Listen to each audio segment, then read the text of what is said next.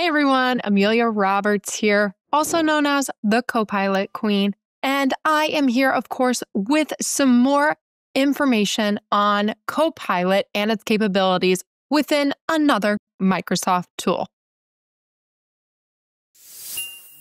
If you've been using Copilot Studio for a while and you've been trying to incorporate it into the agents you are creating, then you may have seen some issues with connecting to SharePoint as a knowledge source. Microsoft to the rescue. They have created something called SharePoint Agents, and SharePoint Agents are a customized virtual assistant that you can put right in a SharePoint site. There are a lot of different reasons that you may want to do this instead of creating an entire custom virtual agent within Copilot Studio.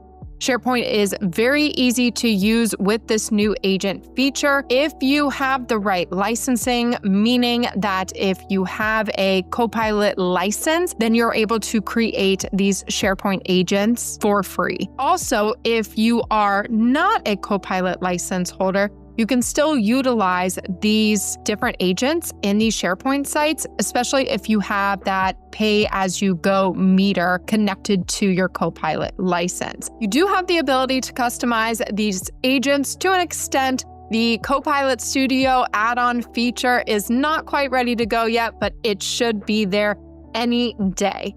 So let's head over to my laptop and check out how do we incorporate these into our SharePoint site.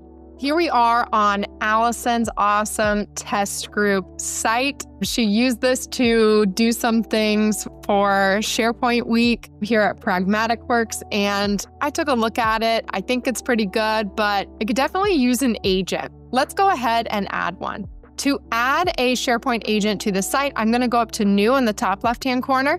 I'm going to drop this down, and you're going to see Agent, New. Go ahead and click on that. Once you do that, it's going to say your agent is ready. Yes, it is that fast that you can have a custom Copilot for your SharePoint site right away.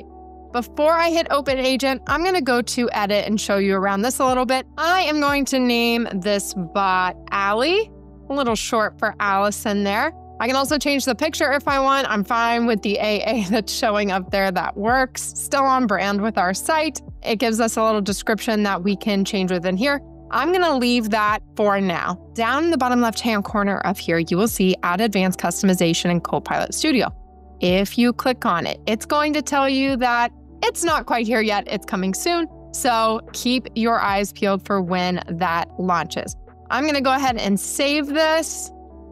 I am going to close out of this, and you're going to see your bot appear on the screen over here on the right-hand side. It's going to say summarize any key highlights, create an FAQ based on resources. How can I use these resources? What I can actually do is I can ask Allie anything about the information that is in this SharePoint site. I know there's information in here about a Power BI bootcamp, which is something that here at Pragmatic Works we offer. So I am going to ask about it. What happens on each day of the Power BI bootcamp? Let's see if it can answer our question. It is pulling day 1, day 2, day 3, day 4, and it is telling me everything about the bootcamp, which is awesome. I know it's pulling this information somewhere on here because I know in these documents, if I go to General, there is a Power BI bootcamp file in here with information in it, which is great to have. I can even ask it about specifically about this AdventureWorks data or this Module 4E Excel file that's in here. Copilot does tend to struggle with Excel files and pulling information from it. Let's go ahead and test it and see what happens just to make sure. Tell me about the AdventureWorks data set. It is pulling all sorts of information here for us, which it's giving me a reference down here too, source data, probably pulling that from this Excel file over here. I know source data is one of the tables that you pull in from AdventureWorks. It is pulling this information right away. We also have 3 references up here. If you drop this down, you can see the PDFs that it pulled this information from. which sometimes you're looking through your SharePoint site and you're like, I know I've seen this somewhere. Where is it? So it's really good that it gives those references as well. There are a few other things in here I want to show you. One of them is the best part of it. I can hit these little ellipses on Allie up here, and I have a few different options within here. One of those is copy link for Teams. Now you're probably wondering, why would I want to just share this out on Teams? What it actually does, and I'm going to check my settings really quick. People on Pragmatic works. That works for me. Oh, it looks like it already copied for me. So that's good. And it says, paste this link in a Teams group chat to add this agent.